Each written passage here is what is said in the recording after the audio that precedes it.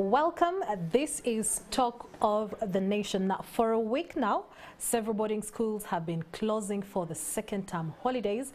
Though the certified school term is supposed to go up to August 12th, many are complaining about the cost of maintaining students in school. Now, to help us appreciate this, we do have a school owner as well as vice-chancellor of Kampala International University, Professor Mouhammad Mpezamihigo. Good evening and welcome to Talk of the Nation. Good evening and good evening our viewers. Thank you for hosting me tonight. All right. So early this year, we did have a similar conversation, about the challenges and how the first term went. And also the biggest challenge that you registered in the first term was, indiscipline from students that had stayed home for about 2 years. So in the same regard, we want to know what are some of the challenges that you've registered in the just concluded or the yet to be concluded second term? Thank you very much for that. Actually, what has happened, the positive side of it is that term one was a bit more challenging in terms of running the school, kids and students and pupils getting to know, to cope and getting back to refresh their settle in. To settle in. We had challenges in term one, by the way, even university system in semesters. Some students didn't turn up. And then when we entered in second term, what happened is that there was a realization that, look, I think everything is getting back to normal. And so we found some schools that actually were flooded with students. Unfortunately, you remember the mix of students who had been promoted, a year or two above the year they had been in, even without actually studying. And some schools did not even conduct interviews, so they enrolled massively. Now, it came to the situation of the real running, making sure the kids have food, the schools are properly maintained, you have to keep the bills, water bills and electricity, and also the wage bill. And we had this inflow and outflow of teachers. Some came, for a month and disappeared, went back to their new businesses, Some decided to go and make chapatis, run borders and so on and so forth. So in the beginning of term two, at least what we saw, many of the students and even the parents became a bit more cooperative and they were willing to support. But as we went along, the reality of the markets started getting in. The fuel crisis in the country, the tough economic situation. And so what was happening, some schools actually started skipping meals.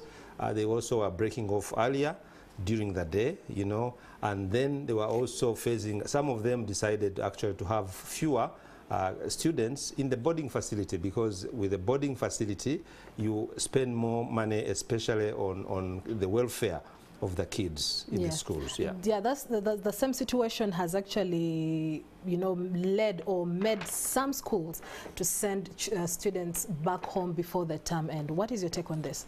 Well, there is definitely a very big challenge. On the one hand, there is a reality. The school owners, the directors, the parents themselves have not been able to live up to their promises.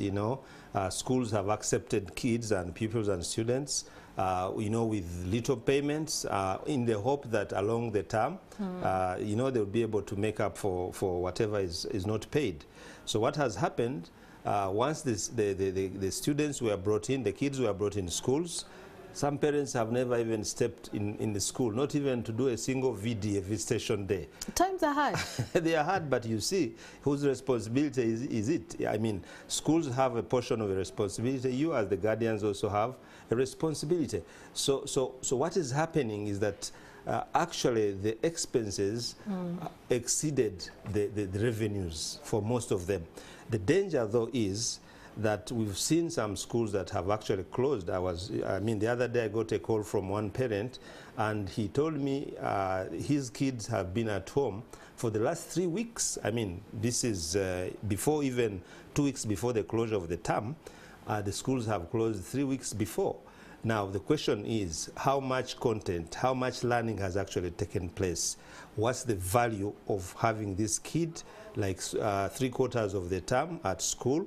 One even wonders whether the teachers of such schools were actually being paid and what the kids were actually doing in the school. So there is a danger of compromising on quality, and these kids are progressing, and especially the ones that are doing a new curriculum where they're supposed to be, it's student-based learning. You know, the students drive the learning process. Now, if the teachers and the school management decides to close much earlier, the reality is they can't keep them and they starve. I mean, that's the reality. On the other hand, you can't again raise the fees because already the parents can't afford what you are charging them at the moment. So what will you have the schools do at a time as this? Now, I mean, we have to look at various options. Do we now go for the barter system, you know, exchange? Because the parents are hard up, the schools are hard up, the students are the ones that are actually getting affected the most. Absolutely. I mean, do parents do farming? If they do, is it, I mean, I've seen in the press and social media, and the Daily Monitor actually highlighted, there was a Future article that was talking about a possibility of kids and the parents actually bringing food in kind. I mean, now that is also going to create another issue, because the beauty of centralizing the purchase of food items in schools is that you are able to standardize the food quality.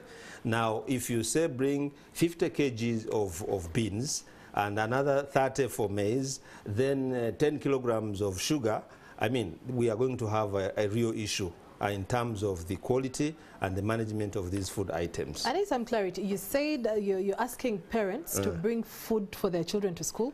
In kind, I mean, for purposes of survival. I mean, if you can't afford the food, I mean the cash, you can't bring the cash, because even the school will not be able to do a proper purchase. Then is there a possibility, and I'm actually throwing it to the parents and the school owners, is there a possibility of us introducing the barter system? If you have food in kind, I think schools had better think about that rather than run a term halfway and then close, because that means for us who are at the university level, in the long run, the people we are getting, the graduates coming from the lower levels education systems, structures, will definitely be half-baked, and then we will have a big issue as a country when we come to graduate these students, because definitely they are not getting what they deserve. The cash may actually not be possible because some schools have registered high tuition areas of up to like 45% of learners not being able to meet up the fees. How serious is this for the schools especially? I mean, it's a very big problem, as if you remember, if you do a recollection, we've had a discussion here before. Yes. Prior to COVID-19, schools were highly indebted, you know, with bank loans. Then we had the hit by COVID. And then we came out of COVID. You know, in January we opened. I mean, nobody did anything about the loans that schools owed. They had to renegotiate. The interests are accumulating.